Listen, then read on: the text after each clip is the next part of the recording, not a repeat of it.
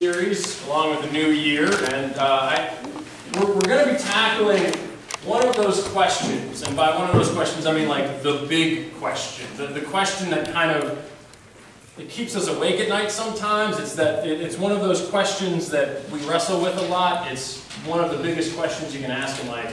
What is God's will for my life? What is God's plan for my life? What does God have for me? We've heard of, Jeremiah 29:11, that famous verse that everybody likes about, for I know the plans I have for you, says the Lord, plans for you to prosper, not to harm you, plans to take care of you, things like that. But what does that look like? So we're going to take a look at that this time. And there's something about starting a new year that kind of feels fitting to take a look at it, because there's so much potential in the year in front of us. We have so much time to kind of really let it settle in and to try and figure out what's going to be next for us.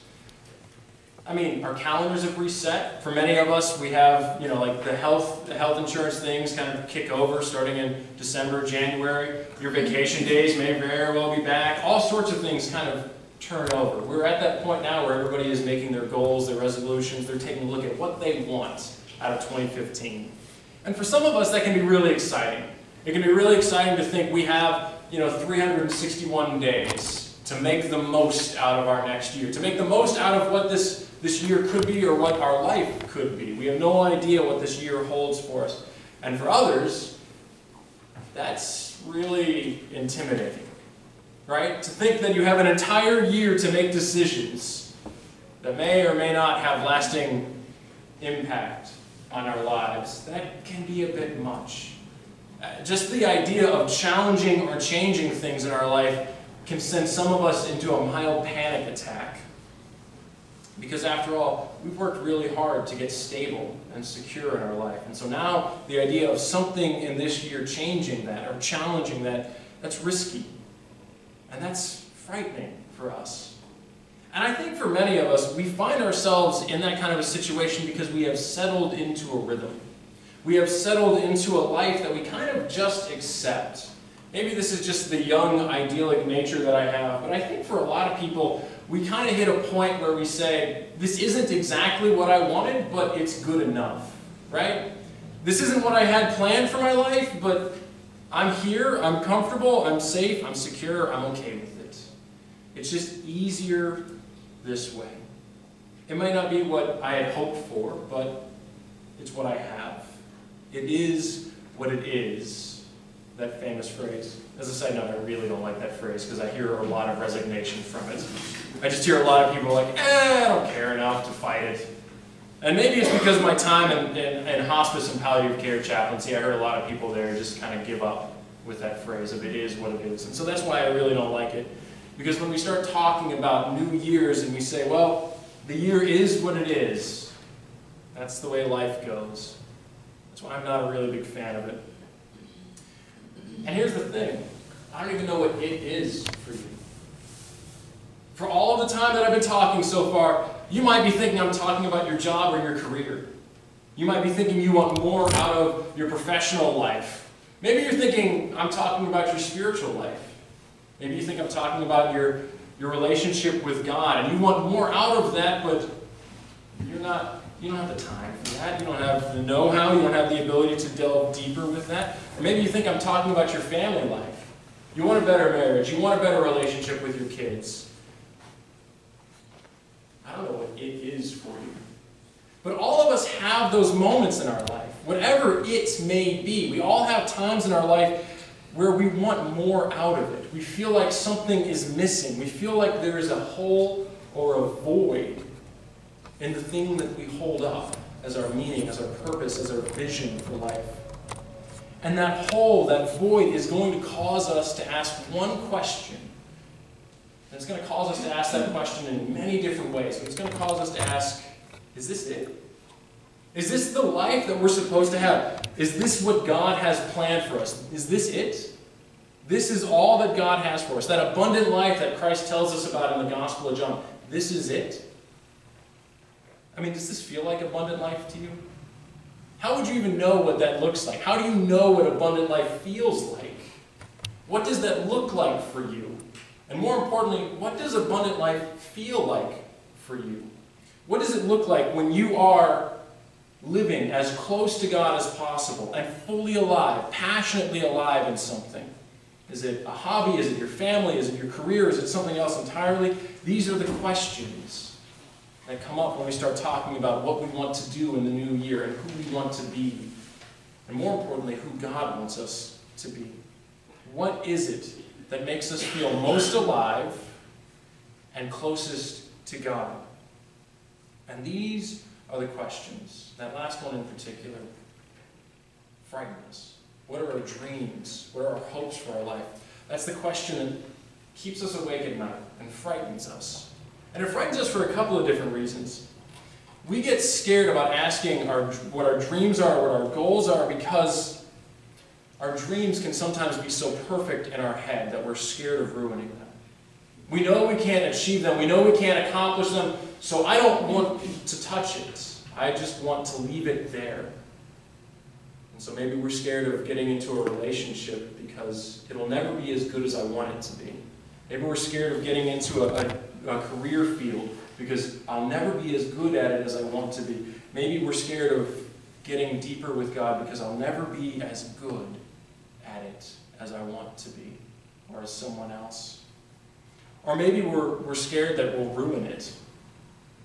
It's not even that we won't be able to accomplish it. We'll break it. We'll ruin it somehow. And so we won't even try. Because it's easier that way. We have too much going on in life to go after these things. But I want to challenge you to think back to when you were a kid. And how you dreamed when you were a kid. The goals that you had. The careers and the jobs that you wanted to have. The things that you wanted to do when you were a kid. I had hundreds of things I wanted to do when I was younger. I think I told you a few weeks or months ago that one of the jobs I wanted to have, and I don't know how this was going to work. I have no idea how this would ever get me money, but I wanted to be an astronaut, firefighter, cowboy, all at the same time. Now, I mean, I was 6, so I don't feel as bad about that, but, you know, how does that even work? But when you're 6, you can dream like that. You can think like that. As I've gotten older, I've stepped away from wanting to be this hybrid firefighter astronaut to, you know, some more tangible things that are still lofty goals. In high school and college, I thought how fun it would be to write books. As I got older, I thought about running ultra marathons or jumping out of airplanes with the Army. I've had all kinds of goals throughout my life. Even just recently, I've taken up woodworking. I still have all my fingers, by the way, so hey, so far so good. But I'm just now getting into it at 30, and that's a goal. That's something I've wanted to do for years. I just haven't taken the time to get started with it. And I've had different reasons. Cost, time, know-how, but really it was the know-how that stopped me. I didn't know what I was doing. I didn't want to feel like an idiot getting started, so I didn't want to get started. Until one day I just got the advice that sometimes you just have to start and make mistakes and start again and keep making mistakes, and eventually you'll figure that part out. I don't know what your goals were. Maybe you want to be your own business owner and be entirely self-sufficient. Maybe you want to set your own schedule and be able to live financially independent of somebody else. Maybe you dreamt of being that perfect parent or spouse. Or maybe you wanted to be a pilot when you were growing up and you still kind of want to. Or maybe you want to have a certain amount of acres so that you can have your own farm. Or maybe you want to be an actor or an actress, whatever it is. We all have those kind of goals that are really personal and intimate to us. Goals that no one else has ever heard of. Dreams and hopes and things that we want to do in our life that no one knows about because we haven't shared them with each other. And we haven't shared them because life gets in the way. It's easy to dream when you're a kid. It's easy to talk about all the things you want to do when you're younger, but as you get older, life has a way of piling up on us. As you get older, you start to have these responsibilities, these families, these jobs, these other things that pop up, and suddenly the world gets a little bit more fuzzy. Our vision starts to get a little bit more blurry as we get older. I haven't had my glasses that long.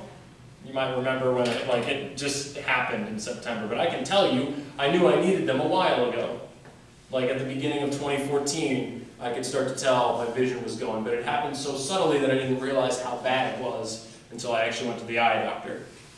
At first, it was just having a difficulty reading street signs from further away, like I'd been able to, and eventually driving at night got to be a problem because the headlights were really fuzzy and blurry and brighter than they should have been, and I was really wondering why everybody had their brights on when I was out. I started to get headaches, and that was kind of the moment I was like, maybe I should go see an optometrist. The same thing happens spiritually for us. Gradually, we can lose sight of everything going on around us that God is doing. Gradually, we lose sight of the ways in which God is working in our lives. Gradually, our spiritual vision gets blurry. We can get so bogged down with our family, our jobs, our relationships, and all these other things that pull our attention away, that the idea of what God has in mind for us, the vision that God has for us, it gets smaller and smaller, blurrier and blurrier. Because we don't see how it could be possible in the face of everything else that we have. Or maybe something happens in our life and it isn't that gradual for us. Maybe we had these dreams and we tried to live them out, but something happened and they got broke, they got ruined, just like we were afraid they would. And this can happen in a number of different ways. Some of us might have hoped to have a big family when we were growing up. You're ready for 6, 7, 8 kids. I see some people really panicking at that number. But some people want to have a big family, and then they have their first child. And they're born with severe disabilities that make it really difficult for you to think about having any more because of how much time, energy, money, and investment the first one is taking. And suddenly your dream changes.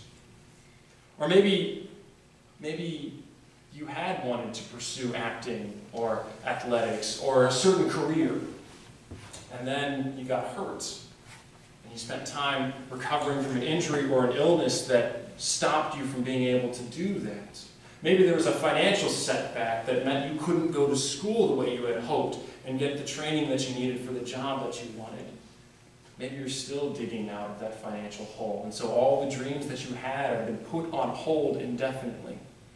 Life has a way of clouding our vision, whether it is suddenly or gradually. And so for some of us, when we hear people talk about all that God has in mind for us, when we hear people talk about God's plan or God's vision for our life, we're kind of left thinking that's got to be for somebody else. They cannot possibly be talking about me. Or maybe when they're talking about Jesus and that abundant life he's offering, they're talking only about heaven, but it certainly isn't now, because take a look at the way my life is. It's not now, it's got to be then. It certainly isn't for us. Maybe for somebody else, maybe it's for later, but it's not now and it's not us. Life has a way of blinding us to God's vision. And today I want to share a story out of the Gospel of Luke that I think will help show us how to see with God's eyes again.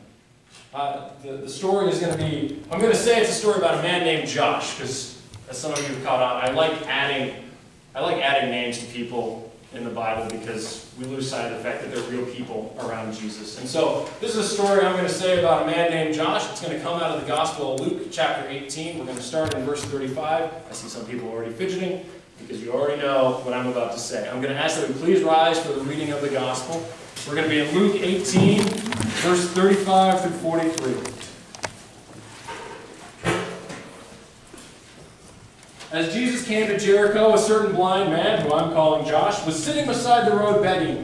When Josh heard the crowd passing by, he asked what was happening. They told him, Jesus the Nazarene is passing by. Josh shouted, Jesus, Son of David, show me mercy. Those leading the procession scolded him, telling him to be quiet. But Josh shouted even louder, Son of David, show me mercy.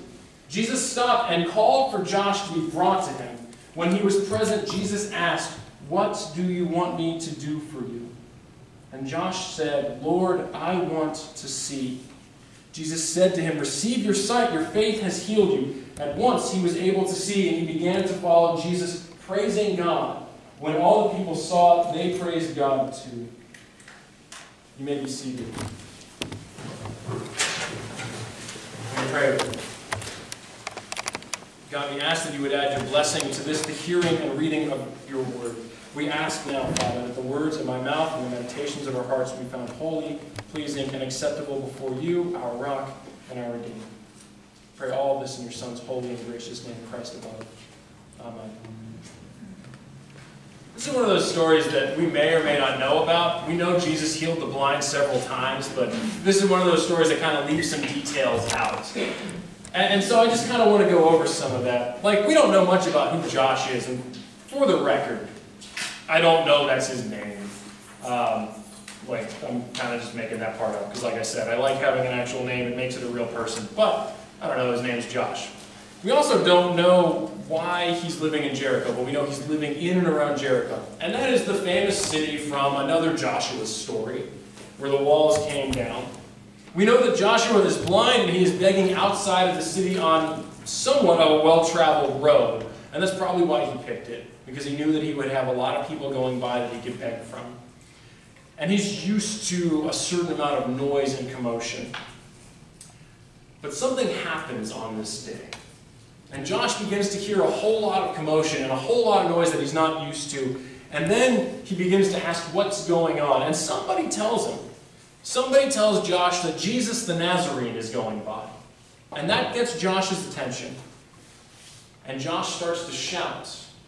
He starts to shout towards Jesus, "Son of David, have mercy on me. Son of David, show me mercy." It's kind of a weird thing to say. Like, if you saw me down the street, walking down the street on my way to Crosswalk, I don't think you would say, "Hey, Brady, son of Glenn, could you pray for me?" Like, that's not how it goes for us normally. But there's a specific reason I think Josh is doing that. And we'll get to that. But as Josh is starting to identify Jesus as the Son of David, the crowd starts to tell him to be quiet.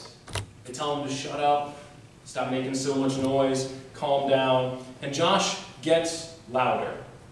He says, "Son of David, show me mercy." And I wonder how freaked out Josh was at what happens next. Like, we kind of lose sight of this because I can see and you can see, and we don't think about what it's like to be blind. But Josh suddenly gets picked up by 2 or 3 guys. And they're carrying him somewhere. He doesn't know where. He can't see where they're going. He just knows he's going somewhere. This is the same crowd that was telling him to be quiet, so he's probably getting moved away from the crowd. Until somebody tells him that Jesus wants to see him. And suddenly, Josh is face to face with God incarnate. He is in the presence of Christ Almighty. And he has an audience with God himself. Pause and let that one settle in for a little bit. Josh, the blind beggar, got loud and obnoxious and called out to God himself and was granted an audience. Josh called out to God in the flesh for mercy, and now he is an arm's length away from the Creator of heaven and earth. And God looks him in the eye and says, "What do you want me to do for you?" This is like cleaning out your attic, polishing up a lamp, and having a genie pop out, isn't it? Like, this is perfect. Out of everything that Josh could ask for, think about all that lays before him, all the opportunities there. And he answers him in one of the most simple ways. "Lord, I want to see." So what was it about Josh's story that separates him from so many others who wanted Christ to heal them? What can we learn for ourselves about Josh and how to gain our vision back? How do we start to see with God's eyes into our life? Now, you may not know this about me. I was born in Florida. I haven't shared that because it hasn't really mattered. I grew up in Ohio from the time I was 2 until I left for college, and so I claim to be an Ohioan or Kentuckian, depending on basketball season. It's going to be a good season for us this year. But I claim to be an Ohioan because, as far as I remember, I've always lived in Ohio. But I was born in Florida. We moved here when my dad graduated with his PhD. I don't remember a darn thing from living down there. So I'm an Ohioan. Jesus is walking down the street and he is identified as the Nazarene. And I don't think the guy introducing Jesus to Josh was trying to be slighting or demeaning or take away from who Jesus was. I think he was trying to identify Jesus for who he truly was. I think he was just trying to say, this is the Jesus from Nazareth that people have been talking about. But you might remember some other stories where people like the Pharisees or even one of Jesus' own disciples, Philip, questioned whether or not anything good could come from Nazareth. The Messiah was supposed to come from Bethlehem, the city of David, not Nazareth. This couldn't possibly be the Christ that we're all talking about. And so Jesus is identified as the Nazarene, and Josh knew better. Josh knew that Christ, the man walking in front of him, Jesus, was in fact the same man that Isaiah had talked about so long ago when he said that the Savior would come from Jesse's root, the family of David. So when Josh is saying, Jesus, son of David, have mercy on me, he is identifying Jesus not just as some miracle worker, not just as some teacher, he is identifying Jesus as the Christ. He is identifying Jesus for who he truly is, the Lord of creation, the great I am, the Messiah of the world. If you want to see God's vision for your life, you need to understand who God was when he was living among us. We cannot live into what God has for us in this life until we understand who God was when he lived among us. One of the things that will get in the way is trying to keep track of the details.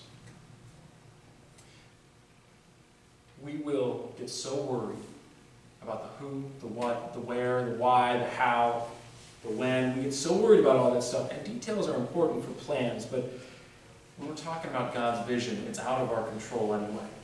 The details are not up to us, and so we can get so worried about how those things go that we lose sight of the very one that we are standing in front of, the very one that we are talking to. We lose sight of whose plan it truly is. We worry about who did what to us. We worry about what we've done to others. And so we begin to get bogged down by the details of our life. We'll say, if you are the one who screwed up, if you're the one who's messed up in your life, and there are only a few of us who've made mistakes, I wonder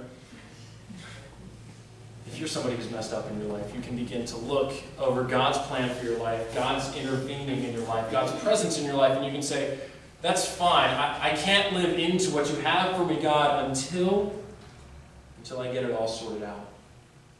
Until I make amends for the mistakes I've made. Until I clean up my own mess. I cannot live into your plan until I earn your forgiveness, God. I cannot possibly live into your vision for me. Or maybe we assume that because we messed up, God doesn't have a plan for us anymore. Maybe we assume that because we screwed up, God's vision is gone, and it's no longer there for us. Or maybe somebody did something to us. Maybe we had that ideal. Maybe we were dreaming when we were a kid about getting married and having that stereotypical American family of 2.5 kids, a dog, a cat, a white picket fence, and living comfortably in the suburbs. Maybe we had everything that we ever wanted. We were living the dream until they left, until the divorce happened, until we got fired from that job too soon, until we got sick too early, until something happened, until somebody hurt us, took something from us, until somebody did something to us. And then we begin to say, it's not my fault. You'll notice something. Josh doesn't care about how he got blind. We don't know if Josh gradually became blind, if he hurt himself in an injury, if somebody else hurt him in an injury. We don't know why or how Josh was blind. Born that way, sudden accident, doesn't matter. He goes before Christ and he doesn't say, I didn't do this. It's not my fault. Heal me of this. And he doesn't go before Christ and say, forgive me of the sins that I've committed, and therefore heal me from this. He understands something. He understands the point is not how or why he became blind. The point is the source of vision. The point is Christ himself. Josh could have said, forgive me for my sins that I might see. Instead, he says, Son of David, show me mercy. Lord, I want to see. He identifies Christ as the Lord of all, and he doesn't worry about the details. He doesn't worry about how he's going to see. He doesn't worry about when he's going to see. He doesn't worry why he couldn't see. He just says, Lord, I want to see. We can get so bogged down as to why we're not living into God's vision for our life that we lose sight of the vision itself. The point is not what causes our blindness. The point is the source of our vision.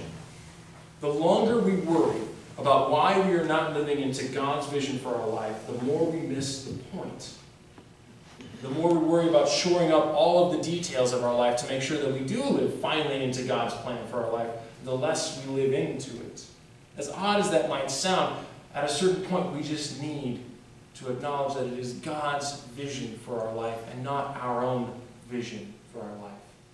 And we need to be willing to step into that, to ask for it, and to live into that. Because after all, Christ didn't come and say, some of us will get abundant life.